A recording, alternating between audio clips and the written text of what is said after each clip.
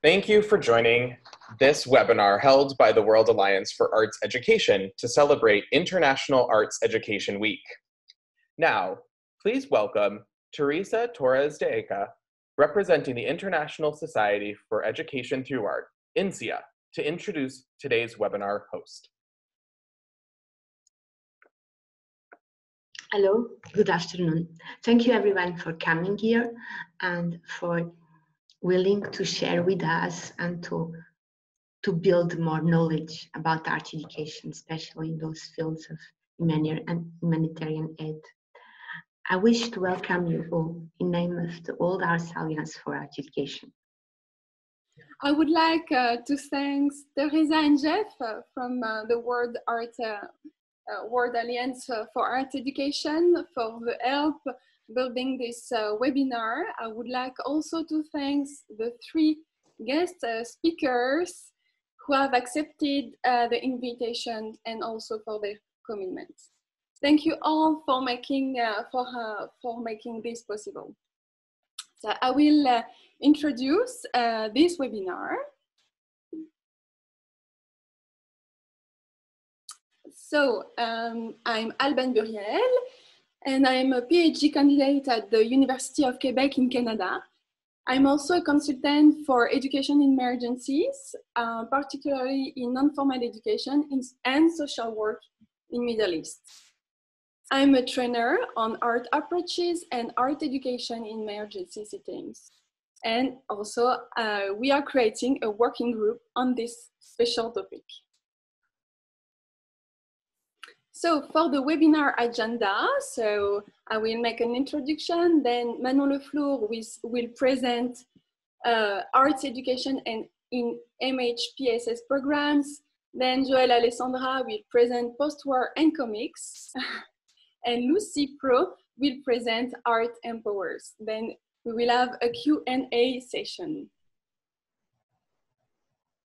The goals of the webinar is to have a comprehensive understanding of the diversity of use of arts education in the humanitarian field.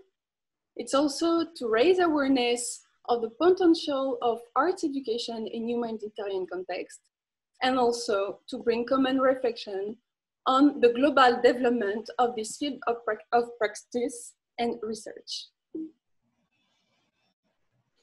So first of all, I should introduce about the effects of conflict and natural disaster on children and their family, of course. There are 142 million of children worldwide who are growing up in armed conflict settings. So it's a data from World Child. There are 70 million people worldwide who are displaced by armed conflict, half of whom are children. There are multiple vulnerability and suffering factors during direct exposure to conflict or disaster, displacement or insecure settlement or eventual return, and cumulative risks to their physical, emotional, and social development. The humanitarian field, it's between emergency and development. I will show you an illustration about that. But we can say that in 2005, there was a major humanitarian reform led by the OCHA, the Office for the Coordination of Humanitarian Affairs, which developed the cluster approach and global partnership, including our fields of interest, education, child protection, and psychosocial support. We can say that arts education in humanitarian field is also led by the Sustainable Development Goals, the SDG 2030, and especially the goal 4, access to quality education, but also education who promotes well-being. About the cluster approach, I will go very quickly because it's not our main focus today. So there are different clusters or sectors: health, logistics, nutrition, protection, shelters, water, sanitarization and hygiene, camp coordination and camp management, early recovery, education, emergency telecom communication, and food security. We can say that arts education or education through arts have their place in education, protection, and health. But we will see that with Manon. It can also be in different level of all those sectors. About this illustration too, we can see different phases of the humanitarian work. There is a planification, which is prevention, mitigation, preparedness, and the emergency, the disaster, the response, and the recovery, and then finally the reconstruction, which is the development. Quickly again, the recognize the benefits in our context. A lot of researchers have worked in our context to see how arts could have benefits on the children themselves.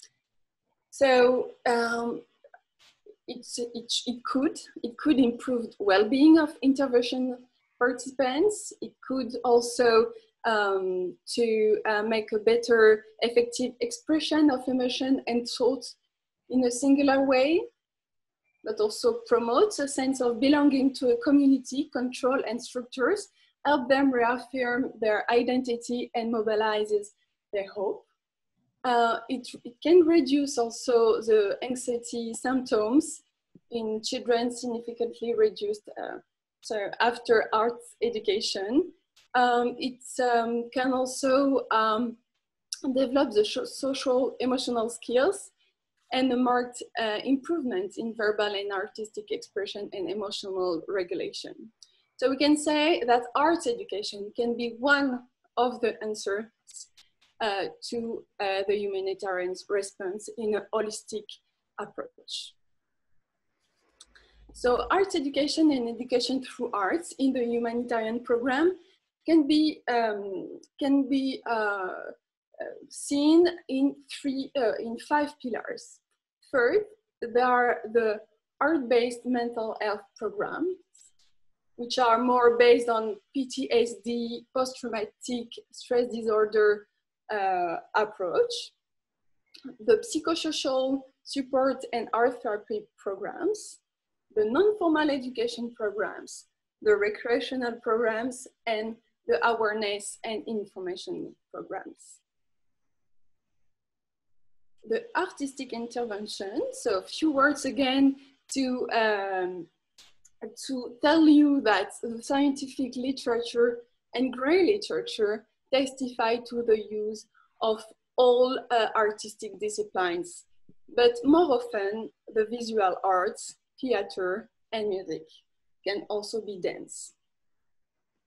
The NGOs organize artistic activities on a daily basis in their activities with children. Every day, when you go in a camp, you see a drawing somewhere, or painting, or a facilitators who are dancing with children. So there are arts everywhere. But not all practices of education in and through arts are inherently good. Goals, practices, processes, type of guidance are essential. So now it's time to welcome our three guest speakers. We have deliberately chosen three contrasting contexts and profiles. So first, Manon Leflour, humanitarian worker for international NGOs, will present some activities related to an intervention in Central African Republic. Then Joël Alessandra, cartoonist in post-conflict areas, will present workshops he has conducted with young people, mainly on the African continent. And then Luz Pro, founder of and director of Arte Pro in Mexico, will give us the point of view of a national NGO, and in particular of some of the interventions and practices carried out by her NGO. So Manon Leflour is a clinical psychologist, graduate from France in 2000, 13 and had developed her practice abroad since. So she became a mental health specialist in humanitarian aid with a strategic and operational experience in multidisciplinary and multicultural environments as Republic of Congo, Iraq, and Lebanon, working for different NGOs. Recently, she worked with Médecins du Monde, MDM, in Central African Republic for 15 months, where she was in charge of implementing mental health and psychosocial support activities integrate to health and gender-based violence program for displaced people and host communities. She is currently based in Amman, Jordan, looking for a new professional challenge and developing a new platform to discuss psychology and expatriation named Sea and Mobility. Thank you, Alban, for the presentation. And I would like to thank you, the World Alliance for Arts Education, to organize this special week and to invite me today to discuss arts education in humanitarian aid, and more specifically, arts education in MHPSS programming. Do you see my screen? Is it all good? Okay, so let me. So as you are definitely aware, arts and education are related to mental health. But just to be sure we are all on the same page today, I just wanted to share the definition of WHO about mental health, defining by a state of well-being in which every individual realizes his or her potential, can cope with normal stresses of life, can work productively and fruitfully, and is able to make a contribution to his or her community. As you can see, WHO defined mental health in 2001, so only 19 years ago. So we can say it's pretty new in the field. Humanitarian aid started a long time ago, taking its root in 1859 with the Solferino battle, and expanded in 1970 with the Biafra crisis. So mental health integrated to the humanitarian action started in 2007, and be defined as any type of local or outside support that aims to protect or promote psychosocial well-being and or prevent and treat mental disorder. It is commonly named mental health and psychosocial support, or MHPSS. But what does that mean for people who are facing crisis or displacement? How they can reach this definition of mental health when they are facing daily challenges like administration and legislation barriers, stigma and discrimination, disruption of habits, stressor, more important in terms of frequency and intensity. The histories unfortunately show that emergencies and displacement can be source of psychological and psychosocial suffering for individuals, as well as for communities, in a short term and as well as a long term. Oh my gosh. My screen is doing something weird, sorry for that. I don't know what's going on. Okay, so sorry for that. So to regulate it and ensure quality of intervention, the Interagency Standard Committee developed guidelines on MHPSS based on 6 principles.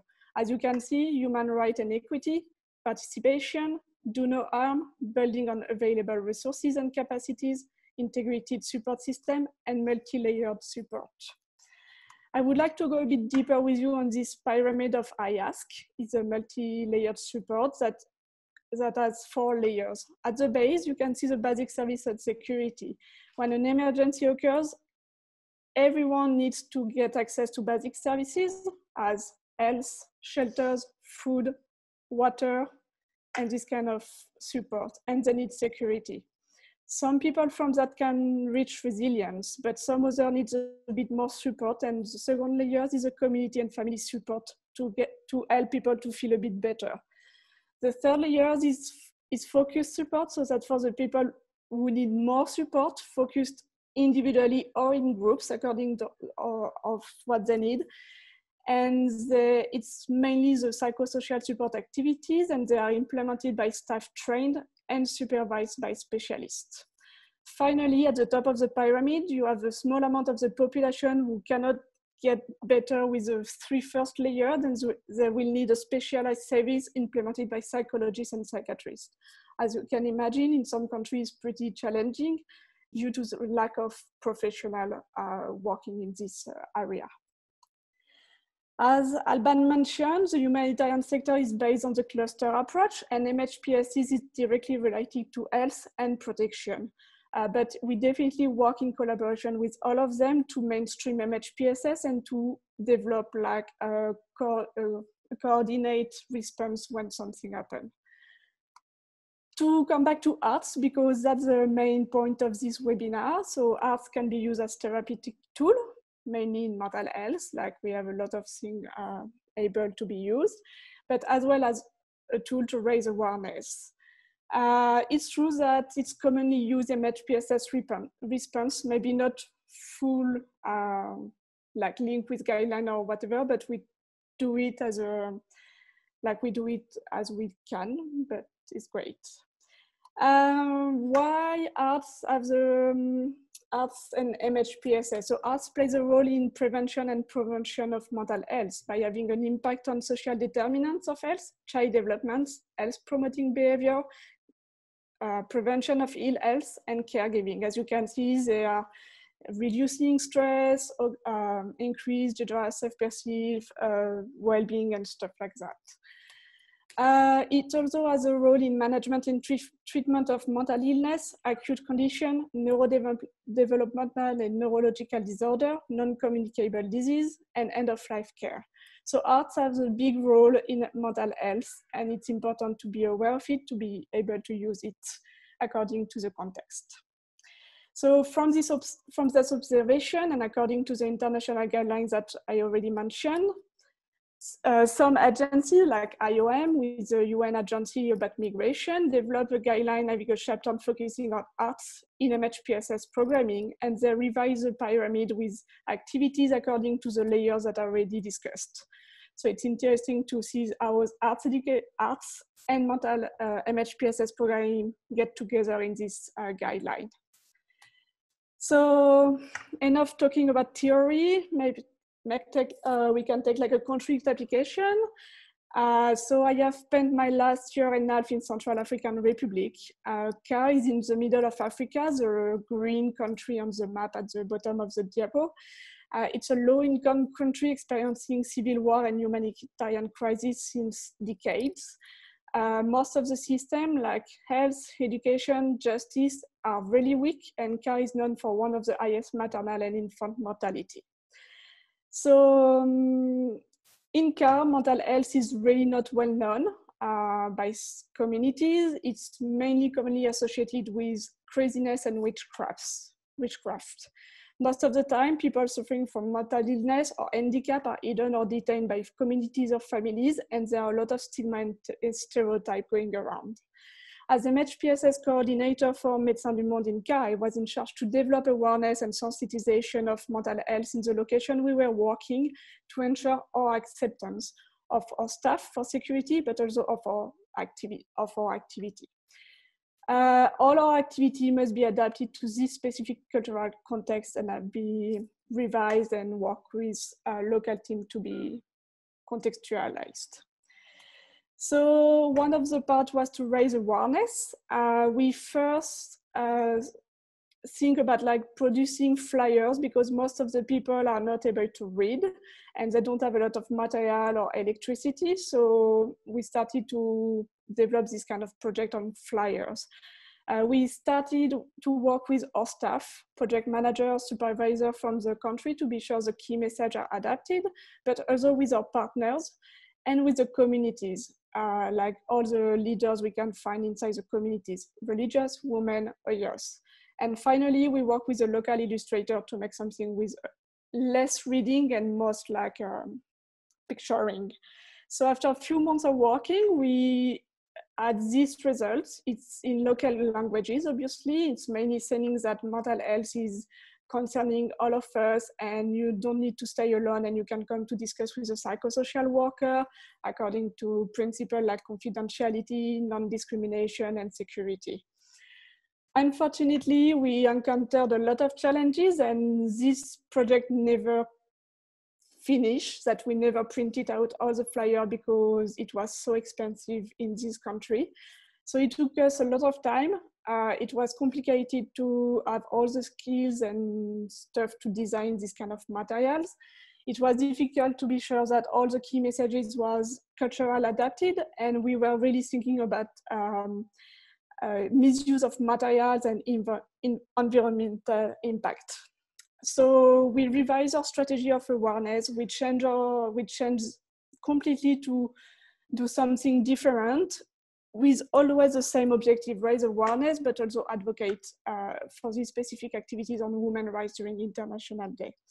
We worked in collaboration with Médecins Sans Frontières, to increase funding and to have more visibility, to be together, to have more impact within the community. We decided to work on 3 sketches with theater troupe, one on sexual and reproductive health, more especially on the 40s that kill. It's pregnancy too soon, too late, too frequent, and too many. A second sketch on gender-based violence, and the last one on mental health and psychosocial support. I will bring you with me on a Roman photo about all these adventures. So the first one is a theater troupe that we worked with. They are composed with 1 theater director and 4 actors. It's a part-time job for them. It's according to contracts, but they are used to work with NGO and international organization. They are working inside Bangui, with the capital of the country, but also in the countryside. So this picture is like when we worked with them about all the key messages of what we wanted to do, and they came back a few times to show us the representation, and we revised them, we discussed about it to be sure that the message we wanted to share to the communities is well transmitted. After that, I'm a bit too, so in the same moment we were planning about like the representation, liaise with local authorities to get access and to set up all the logistic parts to be sure that all the activity can be implemented. For example, on this activity, it was 8 representations have been made in 8 communities in different places in Bangui and in the suburb of Bangui. So every representation starts by a short local dance show. It's an habit to gather people because they are playing traditional music, they are dancing all together, and it's a way for us to like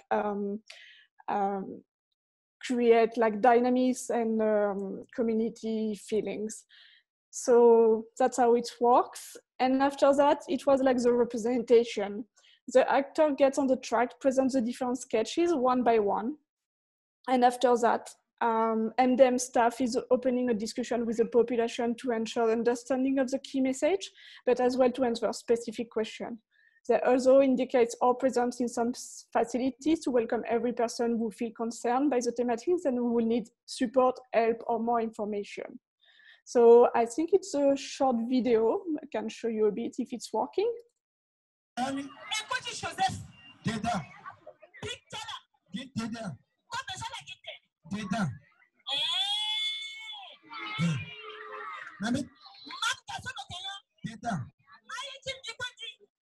So that's how it's going on. It's in local language, obviously, but like people are coming, you can see behind the celebrity VIP places with all the chairs, and they are like discussing, and a lot of people. Behind the scene, so that's behind the scene when you can see communities gathering around. You can see that people are getting like he stopped by, like the guy in front of with all the bottles. He was probably walking, but he stopped by to watch, to listen, and to discuss. So that's a lot of people coming, and it's like in the middle of the village. We also use these kind of activities for biggest event organized by government, like the International Women's Day in 2019. It's for us a real opportunity to advocate for women's rights. And on this specific occasion, we worked closely with the Minister of Health, who finally gave a speech leading to lightering abortion policies. So that's what we show like data, pictures and stuff like that to advocate more at the ministry level, or at least at not only communities level, but like to make stuff change. Finally, the last thing we do with this theater, true, because we already like them, is to sensitize communities, as I already told you, but it's also sensitize our staff. It's important to work, like we are working with people from the country, and they need to understand and to be aware about what we are doing. I'm not only officer, but like everyone from the finance to the logistic, to understand what we are doing in the program. It's also a good time, as you can see on the picture, a lot of people is smiling, laughing, discussing. It's a team that I'm working with like during 15 months. And we were like building teams and building cooperation during this kind of moments. It's also like a moment to share and to discuss. And so it's a long project. It's an activity that we use it at different time for the Women's Day, but also like for the Mental Health Day. We have a lot of challenges, like to be sure it's adapted, to be sure that they don't transmit misinterpretation of the message. We have challenges with local authorization and the population expectation. But definitely we notice like some increased awareness within the communities we are working with, but also increase of frequentation within our health centers supported. That's all for me. That's the resources that will be shared. And now I will just, if you have any question, do not hesitate to mark them down, and we'll discuss after the two presentations of my colleagues. Joël Alessandra was born in Marseille in 1967. He graduated from the Bull School in Paris in interior architecture. It was in Italy that he published his first stories in the famous magazine Il Grifo. A frequent traveler, he has published several works directly inspired by his experience as art director at the French Cultural Center in Djibouti from 1989 to 1991. He is the author of more than 30 comic books and travel diaries, mainly around themes related to the African continent.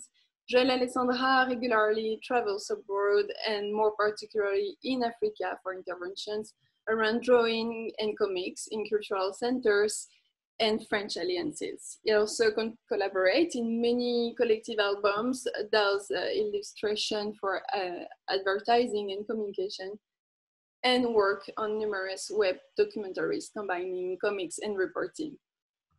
So thank you, Joël. You're welcome. Thank you very much indeed.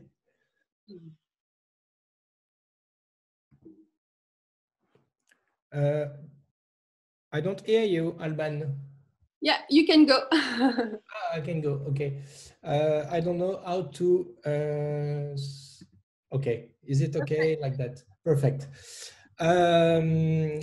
Thank you, Alban. Thank you, everybody, having me on this Zoom session. Thank you very much indeed.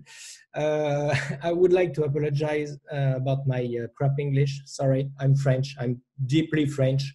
So I will try to do my best and explain what I'm doing in the comic strip field in Africa. So for more than 10 years, I've been working with the French embassies and cultural action advisors to intervene in schools and high schools, mainly in Africa. Because I used to work for the French Cultural Center. We call it Alliance, we call it Institut Français now, in Djibouti. And so I keep this contact with every network, all the network of Alliance and Institut Français around the world, especially in Africa. So I started to travel into this cultural center, making the children drawing just for fun. This intervention were truly interesting, enriching, even fascinating. But for me, it was a too small action because I'm not part of a program at all. It's only personal initiatives all the time. Means that I produce a comic strip book, and I make me invited in this cultural center, and in exchange I'm going into schools and on the field to make the children drawing. But all the time, usually it's a workshop of 2 hours maximum in schools. And it was seemed to me inconvincing on the benefits that these young people could draw from it. So then I started to build more structured projects, even all by myself still, with my contact in French institutes. I was able to work with the EF in Algeria, for example, in Bangui. We all, Manon talked about Bangui previously, in the Central African Republic, in N'Djamena in Chad as well, and recently in Democratic Republic of Congo. We call it Congo-Kinshasa in French. In the Kivu area, I don't know if you know where it is. I'll show you a beautiful map, and you see where the Algeria is. Everybody knows. Chad, this Kinshasa, and Central Africa in Bangui. So I would like to talk to you about a case of DCR, of Democratic Republic of Congo in Bukavu, Kivu. Kivu is the area, you know, the big lakes in the border is Rwanda, and it's a really difficult area even now because of the gorillas park and all the there's a lot of problem even with the women. They are abused. So anyway, I wanted 3 years ago to start an editorial cooperation project with the Institut Français in Goma and in Bukavu. The idea was to recruit a group of 10 potential or early career authors and support them in the development of comics that would be printed and published. So you can see on the pictures, they are really funny guys and they really want to do something in their life, which is really difficult in these kind of countries, because there's no market for comic strip, for books in general. People don't read really, as Manon said before. There's a lot of analphabetical people, and the children are the population who can transmit the messages we want to speak about. So the idea was to work completely immerse with these guys, to work in symbiosis for at least 10 days on the project, because 2 hours was too few. So having lunch together, discuss exchanges, be all day working in brainstorming, screenwriting workshops, drawing workshops, but also discuss the storyboard, cutting, and the complete implementation of the book and create a real team. That was the purpose. If you have any question about all these terms, after all, don't hesitate to ask. I mean, storyboard, everything, it's technical things for comic strip. The same in the cinema. Storyboard, I think everybody knows. Anyway, the idea was to work together and to teach them how to build a real product, and also to have a real job in their hands, and something that they can show in Europe to produce their own books with French or Belgian publisher, because the market for comic strip is concentrated in Belgium and France. Few in Spain, not really, the market is not big. Really small in United States, with maybe with other kind of comics, but the main market is in French and Belgium, and Bukavu and Goma and Congo is a French-speaking country, so it's easier for them as well. So you can see some example of what they can do.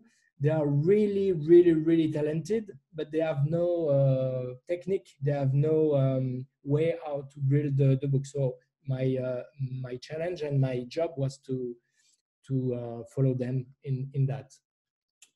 So we have made the 3 books published in 3 years. The first one was in French, Vers une école assainie, which is, we used to work with UNICEF on different subjects.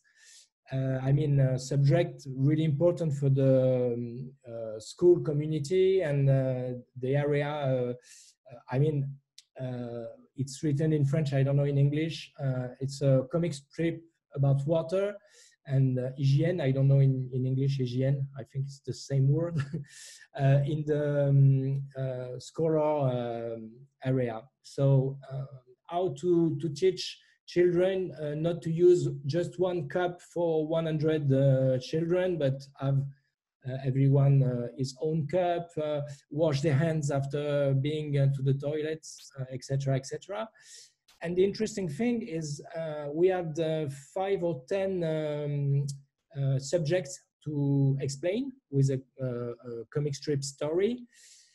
And I was here to follow the guys who written and drawing their stories. How can I say that? The interesting thing is a local story. The subject is in the story, but the story is local with their own words. And sometimes there are some words in the local language, Lingala and Swahili. So it's easier for the people to read it, of course. So we published this book in 15,000 or 20,000 copies and distributed in all the schools around the country, which is really, really interesting. The second comic strip was Une BD pour les droits de l'homme, which is the human rights, another touchy subject in this kind of country, but it's interesting because it's done with the government of Congo. They put money on the project, and it was a really interesting experience. The last one also published in 15 or 20,000 copies and distributed in all the schools, which is really, really good. The last one is L'homme qui répare les femmes. It's about Mukwege, Dr. Mukwege. I hope everybody knows him. It's the Prix Nobel de la Paix 2018. And this guy is absolutely fantastic. I met him in Bukavu, in his hospital. We have a really long discussion about his work. He's an obstetrician, gynecologist, and he's got a big hospital and another place close to the hospital, which is the Fondation Panzi. And to explain that, what he's doing, it's really sad because hundreds and hundreds of women who were abused by military people around the country are completely destroyed. I mean, psychologically and physically. So physically, Dr. Mukwege helps them as a doctor. And then in the foundation, these women can have, they learn a job, they have help with lawyers, etc., etc. So it's a really beautiful thing that is doing in his country against his own government. It's really difficult for him because even his wife and children has been kidnapped. But he continues to go to deeply in his role of, for me, he's a superhero. He's someone really fantastic. So he's really known around the world, but in his own country, not really well known. So we decided to to create a comic strip explaining his life, telling what he's doing for everybody in his own country, his fights, etc. So the government didn't help us, of course. Only the Swiss cooperation and the French government, I mean, not French government, but embassy. Sorry, I did a wrong, what did I do? Okay, wait, yes. To create a comics book, it's a bit complicated. I mean, to print it, especially in these countries, there's no infrastructure. If you want to print a crap book, you can do it in Burundi, you can do it around, but not in Democratic Republic of Congo. It's a bit difficult. So we have to build all the creation in the country, and then I print it in Europe, and I bring it back to the country, which is a bit difficult with the customs, etc. But it's something we can do. So I show you now some pictures of the comic strip books. So you can see on the left, I don't know if you see it, on the left page, that's the subject. And on the right page, the story, including the subject of the UNICEF. This one is for the human rights, and on the left is the same organization. On the left, the definition of the article, and on the right, the local application in the country. And that's the last one is the Mukwege book, more accurate, and I think it's something we can publish in Europe at the level of the quality of the artistic way, how they draw, how they wrote the story. It's a high level. So the purpose for me, it's I obtained what I was asked to do, which is they are like professional now. The people I work with are, according to me, at a really good level to work in Europe. So the purpose, it's here.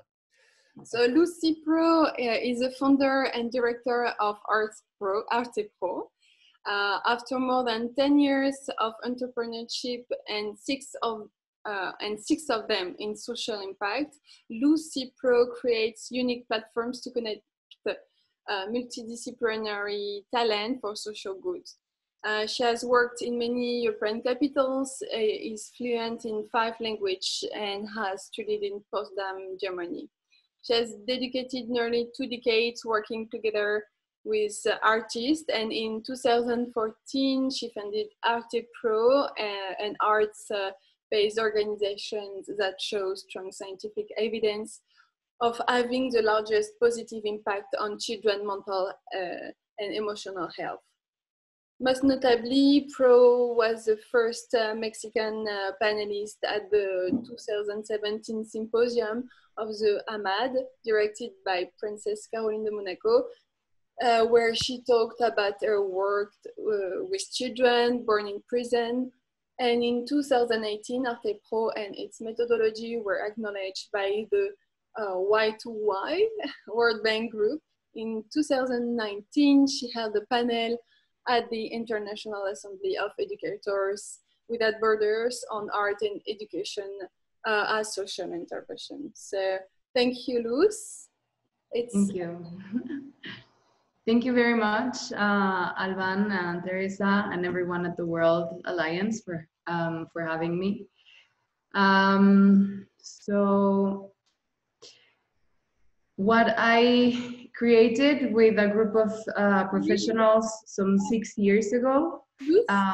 First, I want to say that even though I'm the face of this organization, the work wasn't possible or couldn't have been possible without the great collaboration of different professionals on 2 different sides. So on the first one, we have mental health specialists,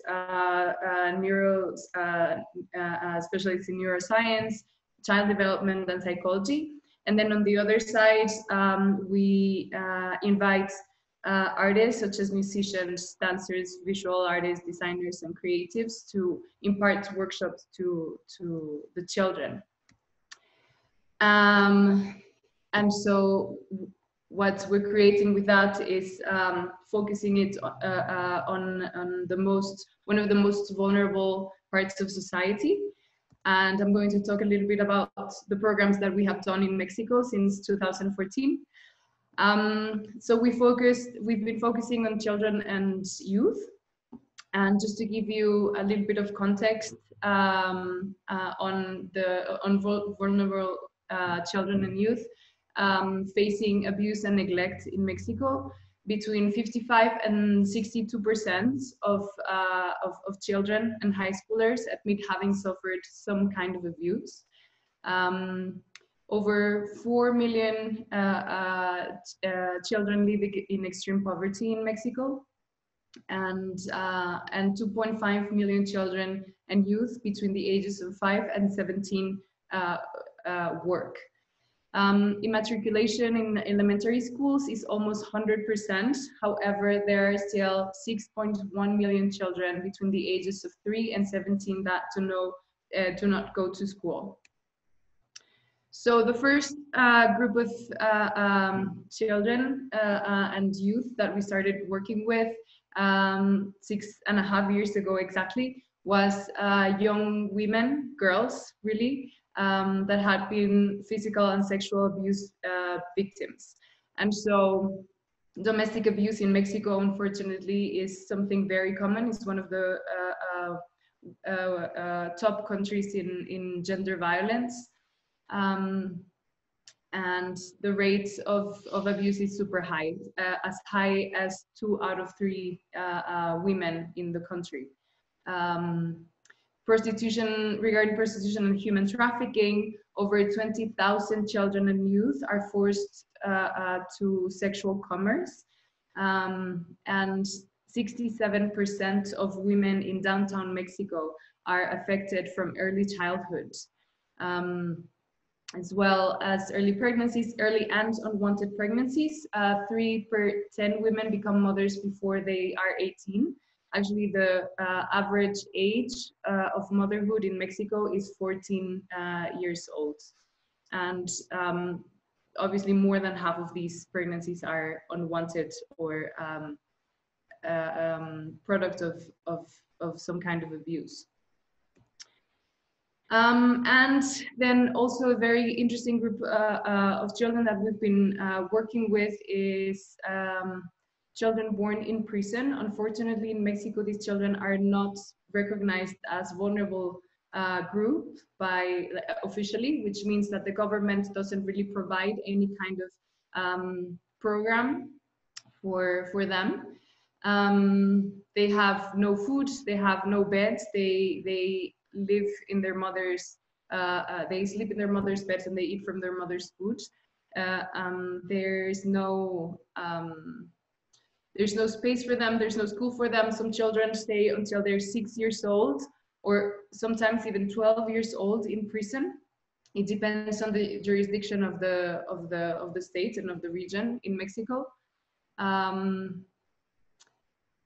But so in this time, during their whole development as children, they live in an environment permeated by drugs and violence and abuse that prevents, obviously, their full development. There is around 400% overpopulation in prisons, which means that sometimes in a cell meant for 4 or 6 people, you have over 10 people living. According to some surveys, over 80% of the prisoners today admit having suffered some kind of neglect, violence, abuse, or substance abuse during early childhood. Something very interesting is that the reality inside prisons violates in every way the standard minimum rules for the treatment of prisoners according to the US. So that's a little bit of the context. In Mexico, I heard from Save the Children that more children die in Mexico than in Syria every day today. So even though it's not an official conflict zone, our numbers really prove otherwise. So how do we use arts and mindfulness to create a positive change? So for all the practitioners here today, I wanted to go in depth into how we articulate our workshops and what's the structure. So first of all, we start with 15 to like 10-15 minutes of a mindfulness exercise to get all the children together and everyone in the same kind of page in terms of their receptiveness. Then we proceed to do the introduction of the workshop, which is more the rather theoretical part of the workshop. So sometimes if it's an exhibition or if it's related to the discipline of the artist, we do either an introduction, a presentation of the workshop, or a presentation of the art of the artist. Then we proceed to the creative activity that lasts about an hour. And so here you can see different examples of workshops that we've had, and we've really had in 6 years of workshops, we've had so many different disciplines and so many different artists from all around the world, from emerging artists to more established. The important thing is that really they create a link and a connection to the children, and that they inspire them to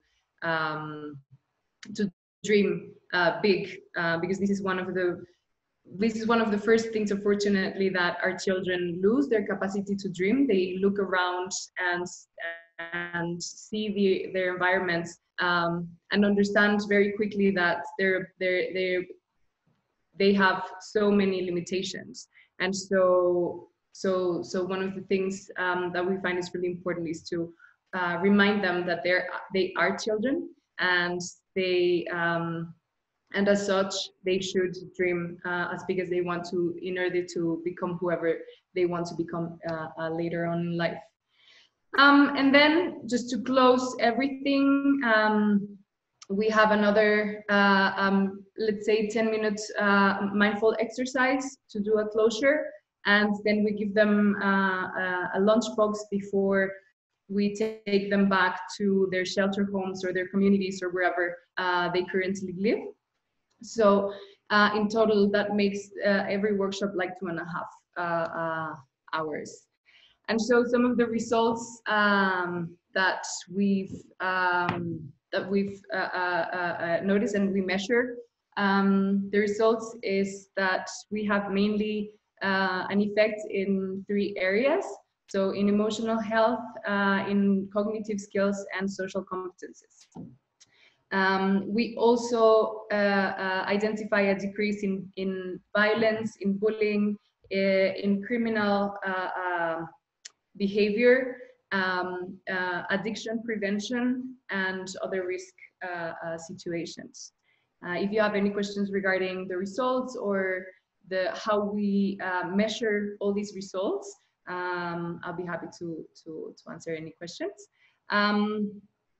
And so to give you just a few examples of how the people that we work with have noticed the impact of what we do, I do want to say that we spend, like, a big part of our work is the impact measurement. And so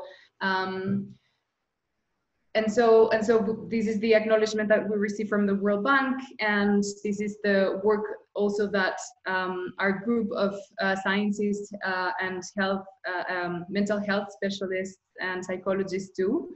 I didn't want to go into depth in that, but all the information you would like to have is very much available, and I'll be open for your questions in the Q&A afterwards.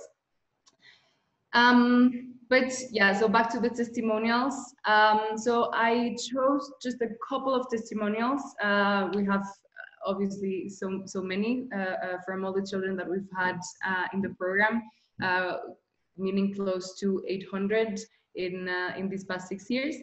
But one testimonial that especially draw our attention is of this pedagogue. She works in one of the shelter homes for children that are born in prison.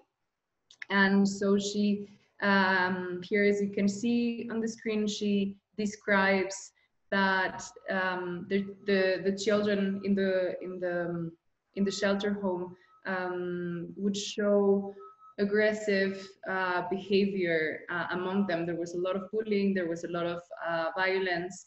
And as soon as a couple of months after Arte Pro starts working with these children, they start noticing changes. They start noticing they're more friendly, they're kinder, that they play more with their classmates, that they are more capable of teamwork and help each other with the homework, especially the older ones develop an awareness for the needs of the younger ones, and so they help them with things such as homework or house chores.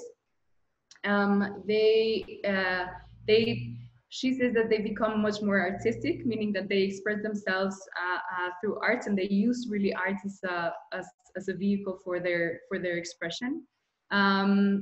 She said that they are more curious to learn, and they are more self-confident, and their grades improve considerably. So this, and then the second one is another successful case. This is Laura. She, we started working with her when she was around 13 years old. She has a son, and she suffered a lot of abuse and was forced into prostitution by her parents at a very young age. And so here you can read what she, why she participated, because this is something very important. All of the workshops are completely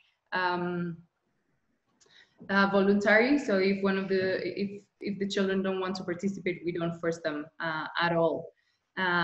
She also says what she enjoys, what she enjoyed the most, and what was an inspiration for her, and what she takes from these workshops to her future life.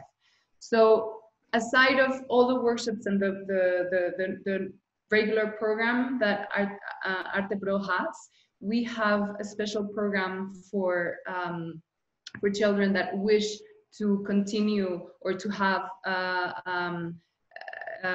or that show a greater interest in art.